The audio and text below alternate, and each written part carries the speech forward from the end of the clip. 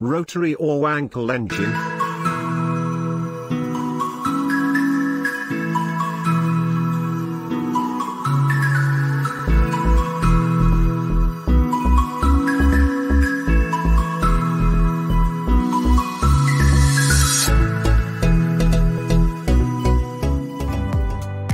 This is how the basic internal combustion engine works, considered as the main heart of the engine system of any land vehicle, the rotary or Wankel engine.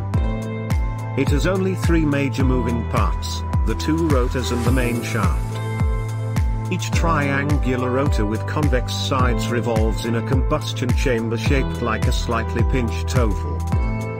The rotor apexes, which touch the inner surface of the combustion chamber, form three spaces between the wall and the rotor sides.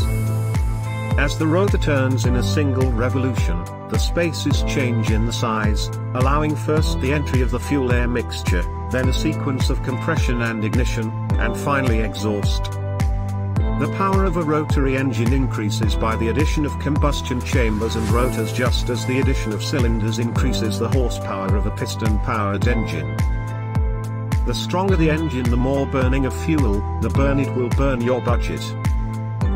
Thank you for watching.